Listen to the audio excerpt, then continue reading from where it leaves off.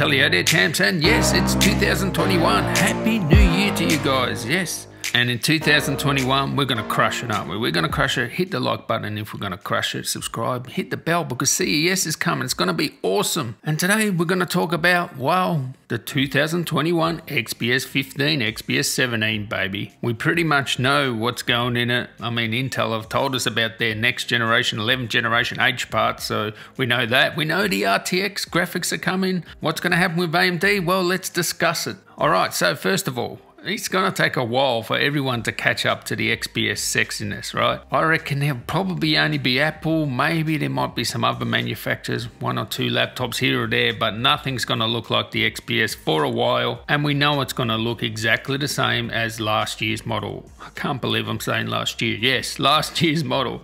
I haven't talked to you since last year, guys. Come on. But I guess we should start at when we might see the next XPS 15 and 17. Now, we know the situation of delays and all that. I don't have to go over that. But if we think about the last XPS 15 and 17, when they were supposed to come out was late March, early April. They didn't come out to what? July, was it? Mid-year, somewhere around there. So they were well delayed and you couldn't even get all the components. It was a long time until you could get the i9, and I'm so glad it's 2021. Hopefully things are getting better. I honestly expect the XPS 15, 17 to come out that same sort of time frame. Late March, April. So we should find a lot more out in CES in regards to, you know, the 3000 series GPUs from NVIDIA, AMD graphics. Are they going to have new ones based on RDNA 2? And what's going to happen with the AMD CPUs as well? We know what's happening with the Intel ones, but AMD, are they going to go to the 5000 series now? And believe me, you want to wait with AMD because those 5000 series are going to be much better. Even though the current ones are amazing, those AMD 5000 desktop CPUs are just wow. They're just much better than whatever, the 4000 or the 3000 desktop CPUs.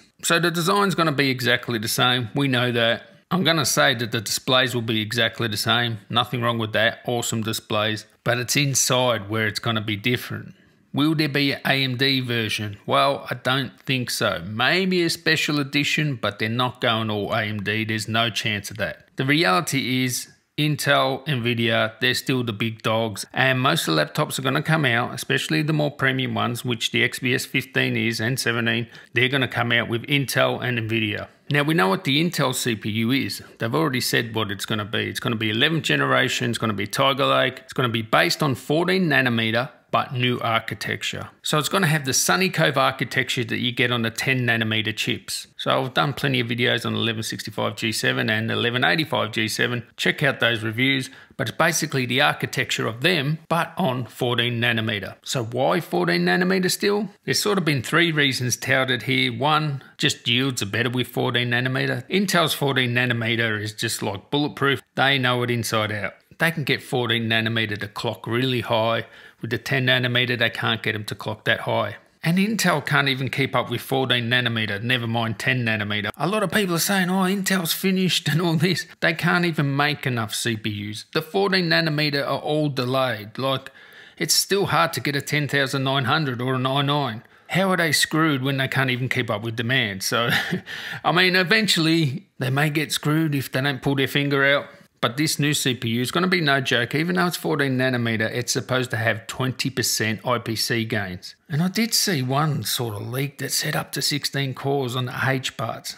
I don't believe that. What we've been told is there's going to be 8 cores. AMD could easily go to 16 cores. They're only giving us 8 cores at the moment because they only have to give us 8 cores. But even if it's 8 cores, we're going to have better power efficiency, which we really do need. The new architecture should be more power efficient, better performance per watt. I don't expect big differences in that regard, but the big thing is the 20% IPC gain. So it's virtually like adding another 2 cores. But it's going to be a good CPU. Also, Thunderbolt should be built in. So we should have Thunderbolt 4 on the XPS 15s and 17s. And because it's Thunderbolt 4, which is USB 4.0 as well, and because we got the new CPUs based on Sunny Cove architecture, we should not have to have Thunderbolt controllers on the XPS 15 and 17, which means probably the XPS 15 can have 3 Thunderbolt 3s now, because one of them was USB Type-C. You don't need a Thunderbolt controller if it's built into the CPU, so it can be Thunderbolt 4 all the way through these XPSs. Hopefully they do have an AMD special edition, but the problem there is you'll still need Thunderbolt controllers or USB 4.0 controllers or something like that. We can only hope, can't we? But I'm still pumped. And by the way, Dell have all these New Year's sales. There's like big discounts on everything, 15%, 20%.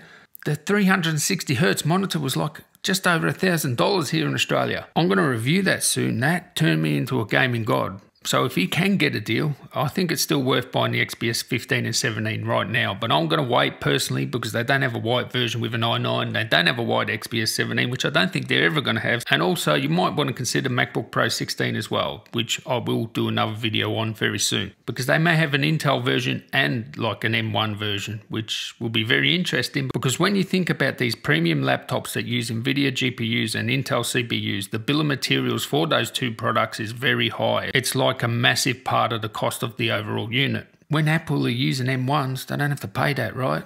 They might actually have a cheap MacBook Pro 16. Yeah, well, we'll discuss that in another video. Now, when it comes to GPU, well, of course, it's going to be NVIDIA. Again, they may have a special edition AMD, but you can pretty much bank on it's going to be NVIDIA and Intel. And what are we going to get for GPU? Well, the 3000 version of what we already have in these units. So that's awesome. So the XPS 17, 3060, something like that, it should beat a 2070. It should beat that. So an XPS 17 is going to have more power than the 2070. GPU wise, wow, that's going to be awesome. Now with the XPS 15, please Dell, come on. We need at least 6 gigabytes of video memory. We can't have 4 gigabytes of video memory in 2021.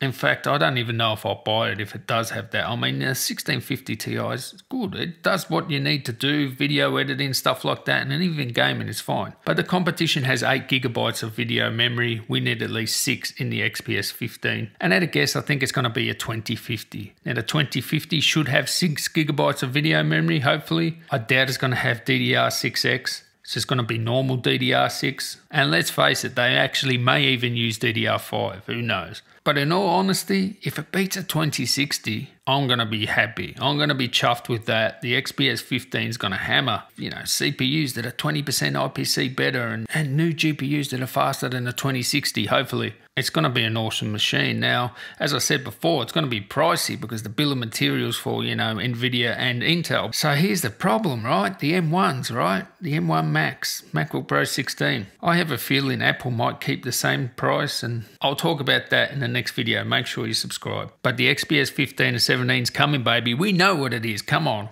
It's not hard to figure that out, and it's going to be awesome. It's going to look awesome. XPS, baby. Wolf 221. Let's do it. Catch you in the next one. Tally ho.